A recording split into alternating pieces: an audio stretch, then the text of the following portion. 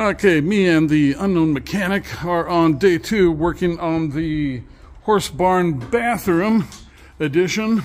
So there you see we've got it all framed out. The ceiling's all framed in.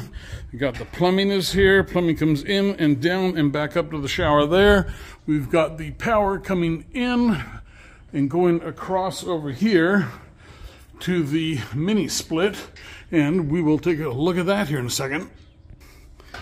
And as you see, there is the toilet. And over here is where the shower is going to be. And the curb for the shower will be right in about there, a 3-foot wide shower. And we've got a 36-inch wide sliding window, opaque glass up there. And over here is the mini split that will be supplying heating and air conditioning for this new unit.